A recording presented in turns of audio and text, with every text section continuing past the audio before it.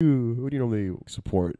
Not team-wise, like player-wise. Like, oh, he's playing. Let's watch him. Well, before Kobe fucking retired and then the sad incident that happened, it's a good question. Can I come back to you about I mean, it doesn't have to be so recent. You know, maybe like the latest you remembered. Well, Stephen Curry?